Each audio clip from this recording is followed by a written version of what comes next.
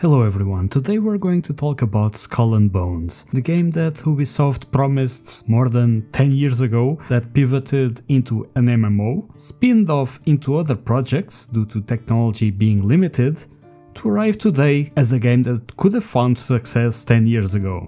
Skull and Bones is a prime example of bad game design, bad business practices, and a completely deranged descent of a company that was once a prodigy. Ubisoft has finally launched Skull and Bones into open beta, and I got to play around for 2 hours that felt like 20.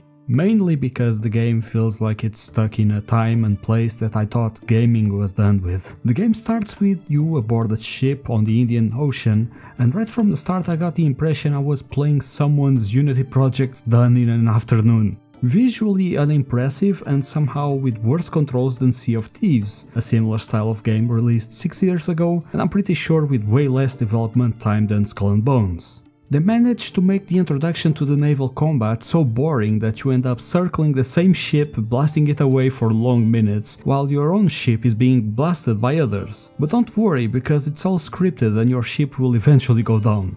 Here comes the flagship! Seek that warship! Aim for the big prize! Ignore the minnows! It's the big ship we want!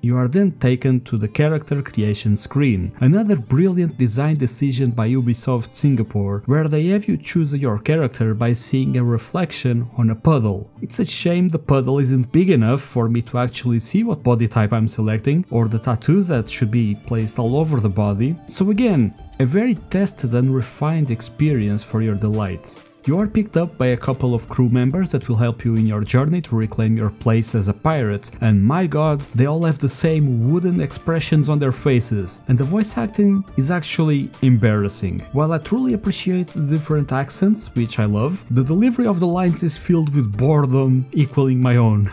So, first task to gather materials to build a boat. The resource gathering can happen in a few different ways. You can hunt animals on the sea for their resources by throwing a clunky spear at them. I hope you like these melee combats because it's all you're going to get with this game. You steer your ship in the direction of resources and press F to gather them.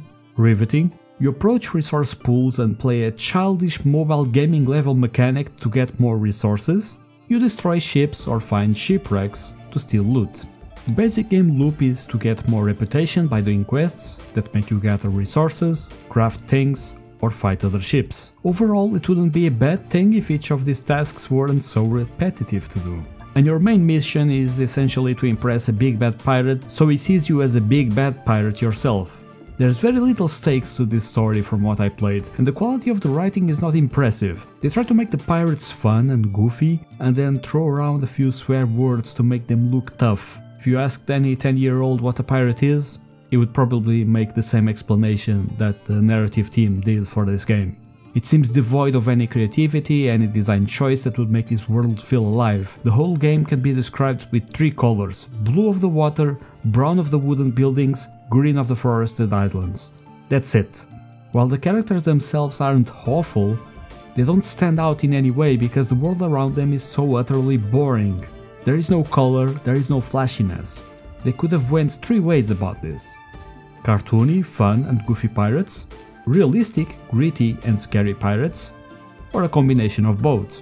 But they committed to none.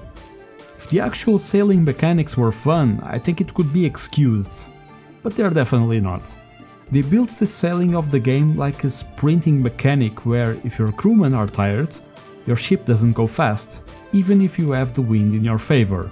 The only time the wind actually seems to affect you is if you sail against it, but in a game where positioning your sails isn't even an option and you have to change the whole direction of the boat, it just makes the game a chore to get anywhere fast. So you'd think that at least the naval combat would be good, right? Well, it's not. Once you played it for a few minutes, you've seen everything about it.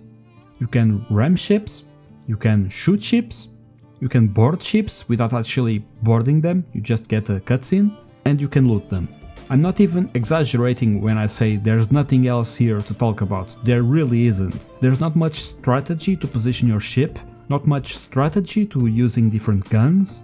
Maybe if you advance a lot in the game this could be present, but after 2 hours it seemed the game didn't have anything else to offer me.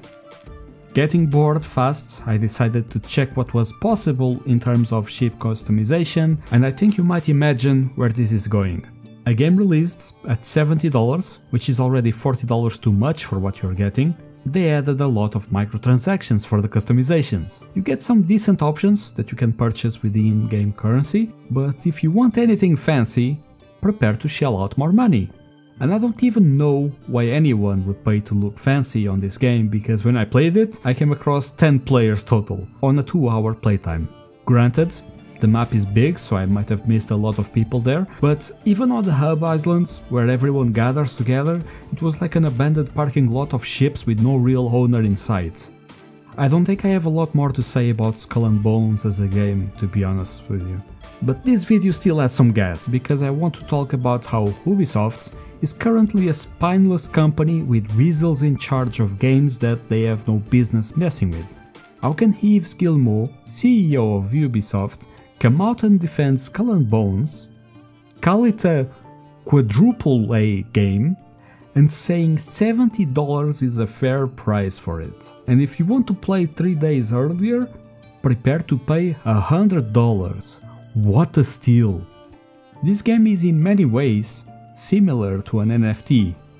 People will buy into it thinking they'll have their money's worth, the rug pull happens where everyone will wonder where the game actually is, Ubisoft shuts down the live service because the few whales still buying are no longer profitable, and they'll do it again with the next game. It's coming to the point that these AAA games, quadruple-A games should start to get investigated for money laundering, mismanagement of funds, or just for being a plain old scam. Pick one. Pick all of the options. I wouldn't be surprised if it was all of them happening at once. We already know the game couldn't die because it got government funding from Singapore, so they had to complete this scam somehow, or they would get in trouble with them. So one can only imagine what other skeletons are in the closet. I honestly don't see who the target audience for this game is. I know we are starved for games with a pirate team, but this game is the equivalent of being hungry, stranded on an island, and call an Uber Eats to deliver you a poop tart. If you don't believe me, that's fine, friends. You are still in time to try the open beta for yourselves and make up your mind. But this is one of those games where I wouldn't take more than a couple of hours to know how bad it stinks. Thank you all so much for watching. If you liked the video, please leave a comment. It helps me out so much. I hope you have a lovely day, and bye bye.